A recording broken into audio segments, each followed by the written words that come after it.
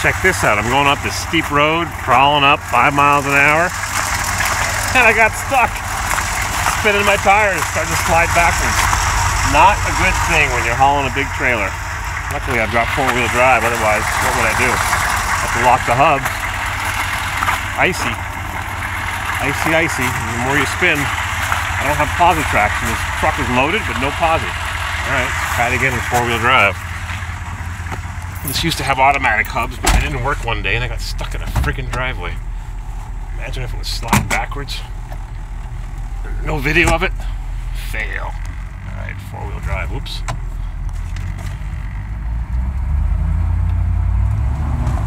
Oh, wonderful. I'm in 4-wheel drive. I have to put it in low lock. Lock up the transfer case.